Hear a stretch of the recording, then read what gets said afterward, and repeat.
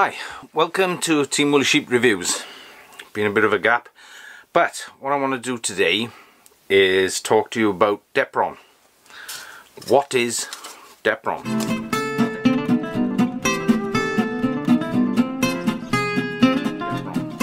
Well, Depron is a foam board.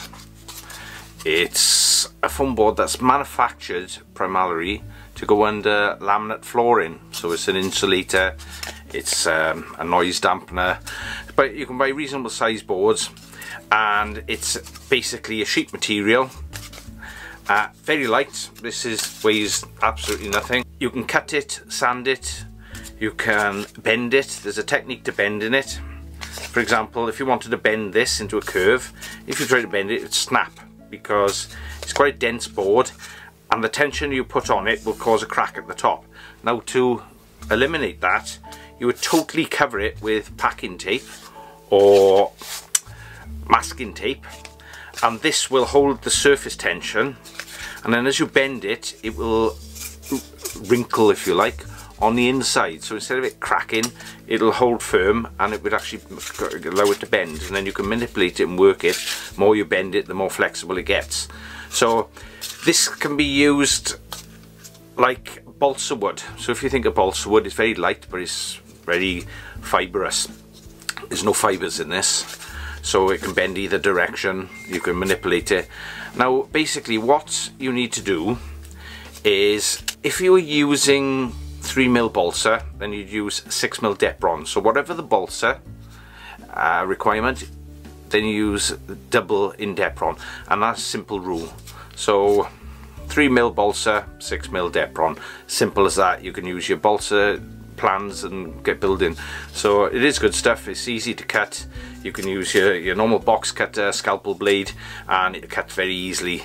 You can finish it off. You can get a sandpaper on it and finish it off in exactly the same way as you can with balsa.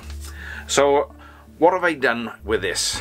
So I'll show you a little slideshow of the layout of the Vulcan. From that little slideshow, you'll be able to see how I cut out the sections, how I created my very first Vulcan.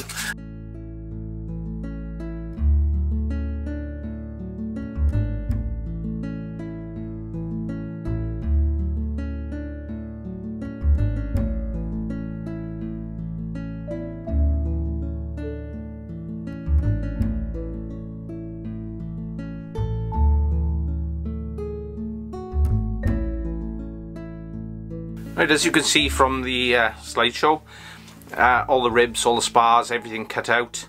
What I did do is reinforce the main structural spar that was running horizontally across the wing, and I basically laminated it with a little bit of my Venetian blind spares. I'm looking up there because that's where they live. Yeah, so I laminated it, give it a bit more strength. We also put carbon fibre in there, a carbon fibre spar, to stiffen it up. So here is my very first Vulcan. There's a wooden spar running through the centre, and this was to give it a spine. So everything was sort of built around that. The only thing is, it adds a lot of weight. I put a plastic plate on there so you can grip it to hand launch it. There's the centre of gravity.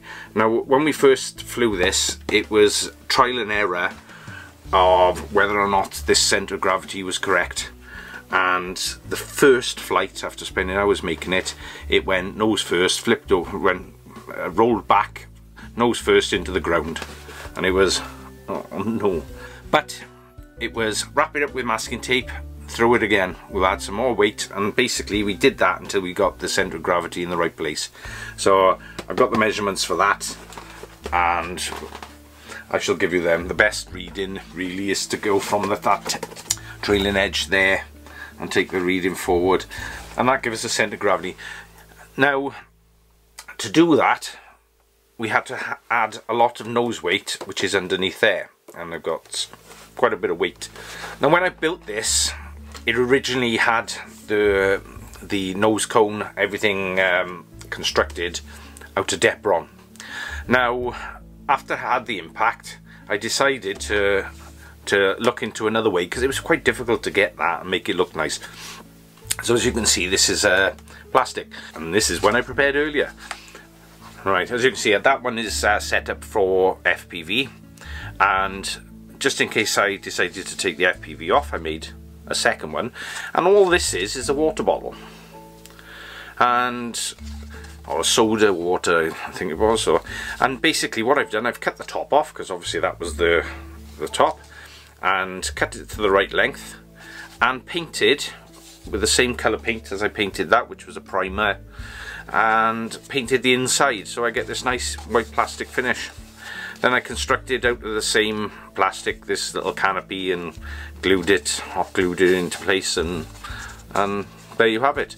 So it looks quite neat and slides on, so no fancy work. Now that was an improvement that I did to make life a little bit easier, but what that gave me is the ability to change the type of battery that I've got in there. Now originally we set him up for a 2200 3S battery.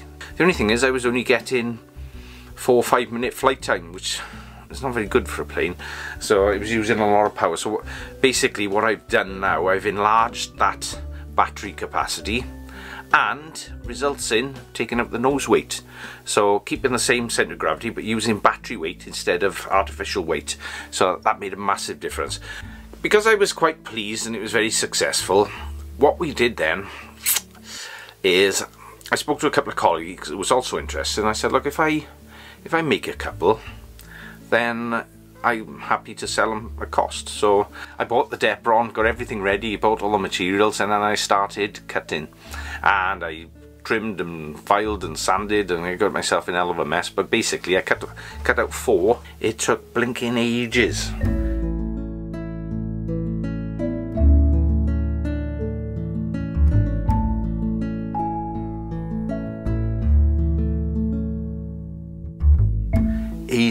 Because every time you use UHU Por, what you'll find is that it's a contact adhesive, and it works best as a contact adhesive, so it needs to dry in fresh air.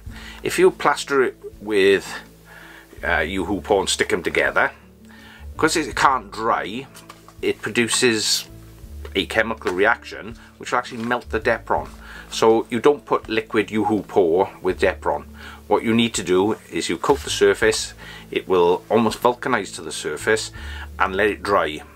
When you stick it together, there is a little bit of movement initially, and it can be a bit flexible, but once it goes off, and that is solid. That is not coming apart unless you cut it.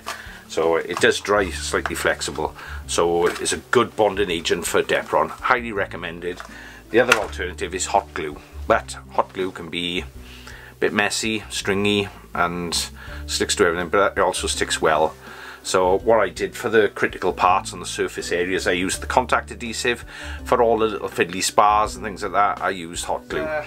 This was one of the 4. As you can see, I've taped the leading edge, but it's starting to peel away, so that needs to be renewed. But this was the one of the 4.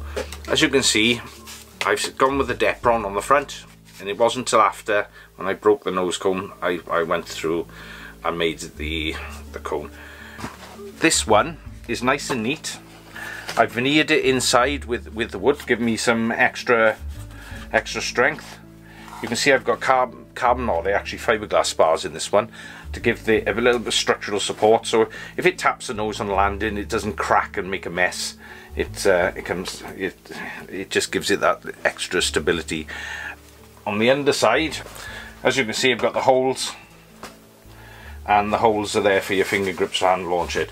But what I did with this one, instead of putting a spine all the way up and creating lots of weight, I used a short spine there to give me some structural support and something to attach the nose cone onto as well. I put a wing skid inset into there. So this basically is a balsa strip that's been taped and with glass fibre tape to give it some reinforcement, and a plastic plate then to basically stop your fingers from poking holes in the Depron. And like I said, it is a very light material.